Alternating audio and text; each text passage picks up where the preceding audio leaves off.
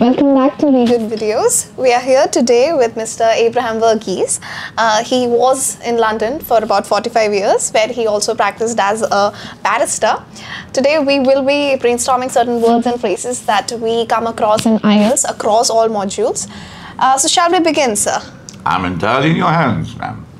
Let's kickstart this video with the first phrase. It's business acumen. What comes into your mind, sir? Business acumen. Well, some people are blessed with it. They know the smell of money, the value of money, the reason of money.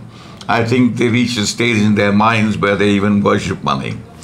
But it is not that. It is mainly how you employ your monies in doing business so that it can result in profits for the organization. Now, I use the term organization so that I don't have to break down companies, corporates, this, that, and the other, and partnerships, okay? But it is the unit that is there to make a profit in business. Why are people there doing business? Because they need to make a profit. Why is it that some people fail? Because business acumen, the required business acumen was not there. Luck was not in their side, or a turn in market suddenly that upset the entire setup. But there are many people who survive it, and the survival is by applying business acumen, knowing suddenly which markets to move into, what the demands are like around the world, what the local demands are, and studying effectively the trends of human behavior and the demands that the market is making. So there's a collection of material that actually contributes towards the mind having a setup that is geared towards business. Right. Okay? And it is the employment of that it brings about the sharpness in business thinking, and that acumen is that accuracy, is that professionalism, is that methodology of thinking. It is all that's required in order to be successful in business or for whatever unit you're working for. Right. Okay. Thank you, sir. Okay. So continuing our train of thoughts with economics, the next word is labor intensive. Labor intensive, yes. Well, there is always a fear from time immemorial, at least certainly as far as I'm concerned, where people thought that inventions would replace labor-intensive activities. Industry started off by the need for labor, and wars were conducted also by intensifying the amount of people doing work and the rate of work. Now, what was required was that people did a job that came out, let's say, in the process of a machine, and then it needed to be filled up, then it needed to be sealed, then it needed to be packaged. Let's just take those examples for now. So each unit of production required at least 4 people, one to work the unit and 3 others to do that, to do what I just said. So that multiplies into a big force. And what happens then is that the costs increase considerably. And then it becomes too expensive for the common person to buy it, and that loses the purpose of what that product is supposed to do. Okay? Now, for example, if you take marketing vegetables, the vegetables need to be picked, you pay them. They need to be cleaned, you pay them. They need to be trimmed, you pay them. They need to be polished, you look after that. And then it needs to be packaged, yes. And then it needs to be sealed. And then also you need to have people checking on it for quality control. Now, all that is very labor intensive.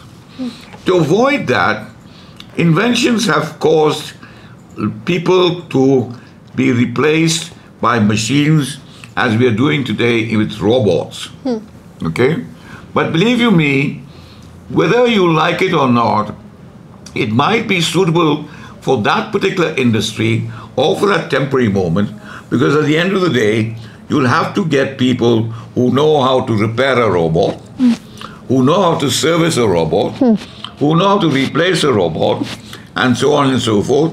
And all that has happened is that the function of labor has shifted into another line.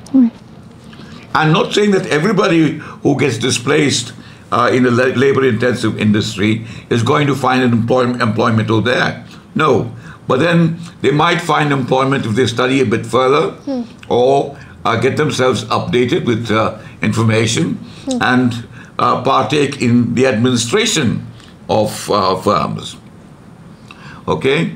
So the labor-intensive situations vary with each age, vary with the dimensions of the product, of the new products that come out, and our demand and our style of living sometimes needs to, what gets changed by progress, and which then demands changes in the entire system of production. So labor intensive is where intensive amount of labor, that is a lot of labor, is required to produce something that could be simplified if advanced information or advanced machinery is available. Right. Okay? Thank you so much, sir. Moving on, corporate culture. Oh God. Corporate culture is that which is common mainly in capitalist countries. In fact, like everything in the world, rules are are there to be broken. You have corporate culture in China, where they will challenge you if you say it's a capitalist country. But it is basically where an individual commits himself or herself to the way of life that's dictated through by the corporate structure. In other words, your focus is entirely for the corporate. You're living your life basically for the corporate.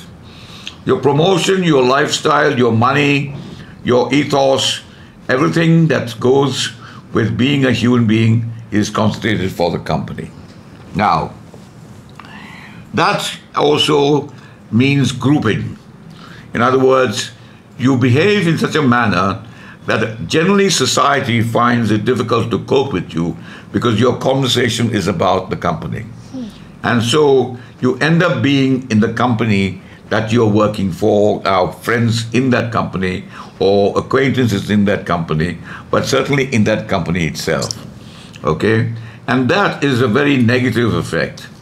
Now, the corporate culture can also be very damaging because you lose sight of the family, you lose sight of values, of quality time with your children, and you give the most or the greatest priority to the corporate structure. Don't forget, the corporate structure is an inanimate object and the corporation is actually a non-living creature. It's a concept that I personally disagree with, but that is entirely my choice, my subjective choice. You might find it more convenient to handle. Okay. Right. Well, thank you so much, sir.